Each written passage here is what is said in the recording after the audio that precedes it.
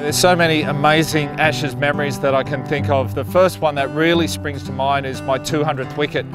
It was at the SCG, my favourite ground in the world, my home ground, and everyone would say to be a quality fast bowler in the history of the game, you had to take at least 200 test wickets, and I was lucky enough to do that against England.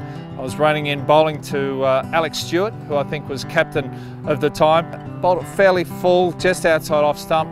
He went and tried to play a shot through the covers and edged it straight to Shane Warne in the slips, around about that second slip. And to see Warney hold on to it, throw it up in the air, and to know that I'd taken my 200th test wicket, it was a very special moment.